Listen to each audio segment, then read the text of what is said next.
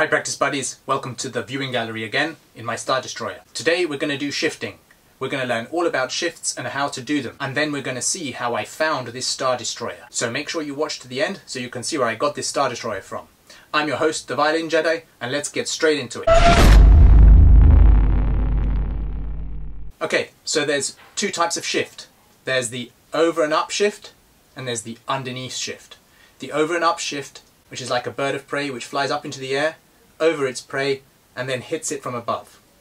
The snake shift is where the snake slides along the ground and then grabs its prey from underneath. We're going to look at both those shifts, and we're going to start with the snake shift. So we're going to start with 1 on D, which is an E, and we're going to go to G sharp. So we're going to go from first position to third position. Ready, go.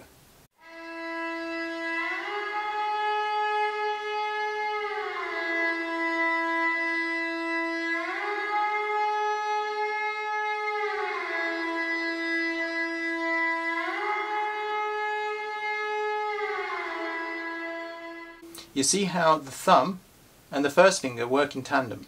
The thumb actually determines the position. So if your thumb stays behind and your finger goes, you're still technically in first position, you're just extending. So your thumb and your first finger need to travel together. Okay, that's a snake shift. That's where we keep the first finger on the string.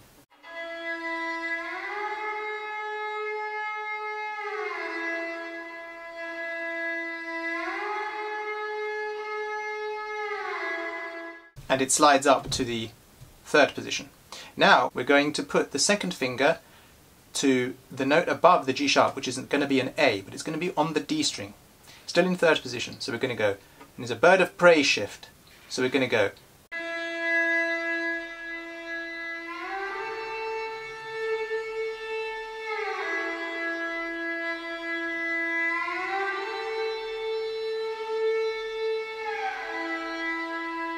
Great, so you can see how the first finger brings the second finger up. The second finger is the bird of prey, and then the bird of prey lands directly onto the note when you get there, the A.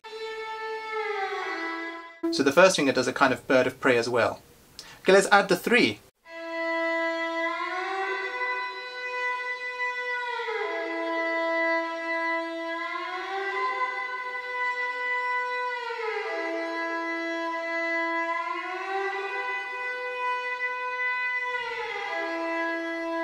And let's add the 4 now. We're going to go to C, still on the D string.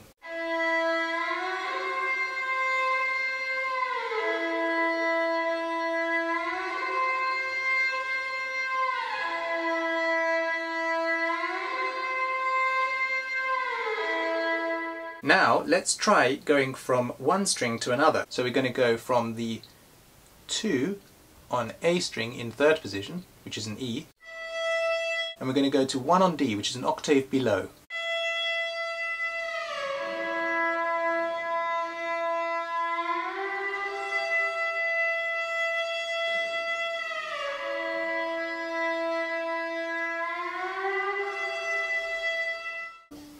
And let's try walking it up from the D string. So we're going to go 1 on D, 2 on D, 1 on D. So we're going to go to third position again.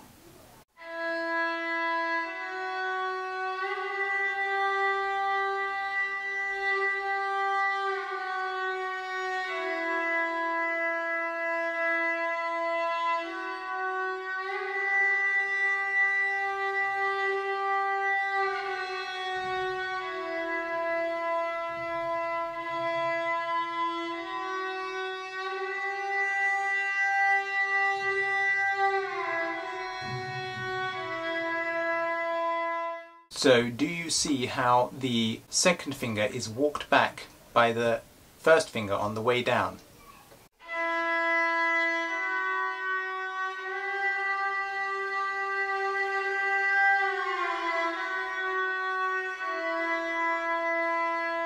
Okay, so let's practice all those shifts one more time, and then we can combine them together to make a kind of tune. And while I play the tune, I'll show you how I got this Stardestroyer. Let's start with 1 on D.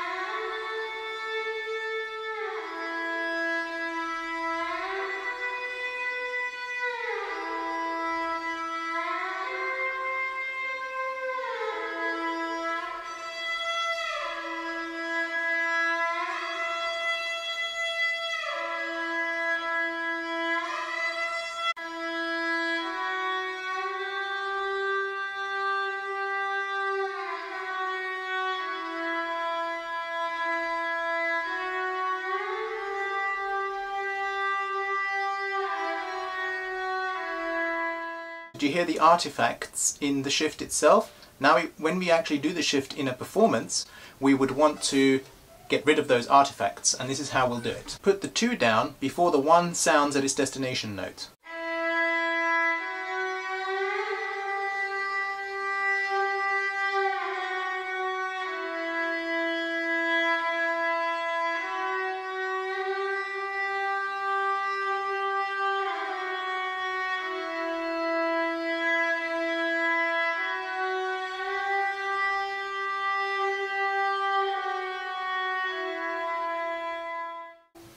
And the action of the arm, the forearm, is the same for every shift. It's simply a straight wrist, backwards and forwards.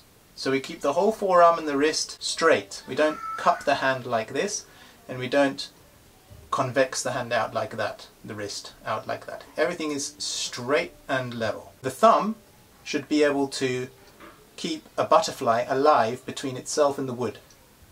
So if you can trap a butterfly, in your imagination of course, between the wood and the thumb and keep it alive, then you're doing well. That means you've got the correct pressure. If you push too hard and you crush the butterfly, shift is wrong. Let's try a really long shift now, and we're going to go all the way up to D sharp.